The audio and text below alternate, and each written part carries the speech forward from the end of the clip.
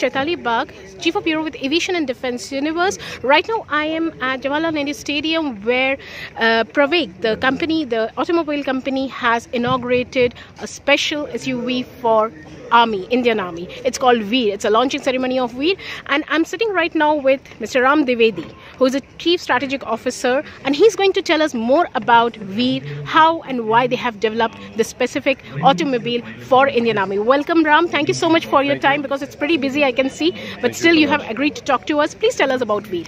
So I think there is a need now in all the armies in the world to have electric vehicles. For sure, the goal is not to replace all the like ICE engine vehicles, but electric vehicles have some solid arguments for the army. One, very simple, it's silent.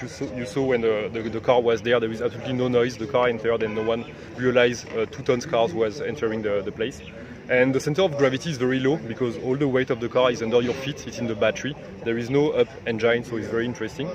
And then the supply chain is very different. So when you have like petrol, you need to move petrol by trucks in a military area, which is quite difficult, and I have also a lot of issues with heat thermal signature, because you can really see where is the petrol, and it's highly flammable. It's easy to destroy. With electric car, you can have solar panels or some like local points of energy generation to use them in the car. So it has bad part also, like for example, for sure the supply chain of petrol is huge in India and it's everywhere. But for some specific application, I think it's interesting. There are 2 applications I think where it makes a lot of sense. One is recon. If you want to have vehicles ahead and recon terrain, it's very interesting to have a silent and low center of gravity vehicle. And then also it's interesting for to recharge energy, because now the soldier is tech soldiers. He has a lot of devices that require energy, from lights, satellites, communication devices. It's a ton of electronic devices. Each Indian soldier carries a ton of electronics, and you need to recharge them. And if you use a petrol car to run a generator and then create energy, it's totally inefficient. When you have basically an electric vehicle in the army, it acts like a power bank. Like for your phone, you have a power bank on wheels that you can bring anywhere and recharge a lot of things. So I think for like a command center where you need a lot of laptops and equipment of communications and radars and everything, it's a very good car. Right. So Ram, tell me something. For Indian Army, the Indian Army terrains are really difficult. They are not so easy. Yeah, so and very diverse. Yes, it's very diverse as well. Now you are building this specific vehicle, which is okay. To tell my audiences, this is also the launch of Pravaig Defy, and it feels that Veer is on the lines of Defy as well, right? It's the same platform. It's the same platform. So have you guys customized it for the Indian Army? Yes, that one thing we never wanted to do. So there are 2 things here. One, we are like a company who's just launching its first car right now, so we cannot make something super different. We need to have a common platform. Like that, for us, it's one cost of development. So that's one thing.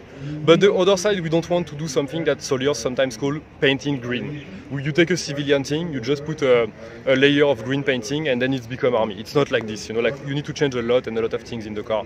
So the platform is the same between the civilian, like vehicle and the military one. But then a lot of things, like are different. The waterproofing of the car is very high. The all-terrain capacities, the features, the way you can, like manipulate equipment around and lock, like a turret on top, have, like bags, storage, everything. That's very different. So we don't try to have, like a regular car just painting green, but have, like something that will cater most of the needs of the Indian Army.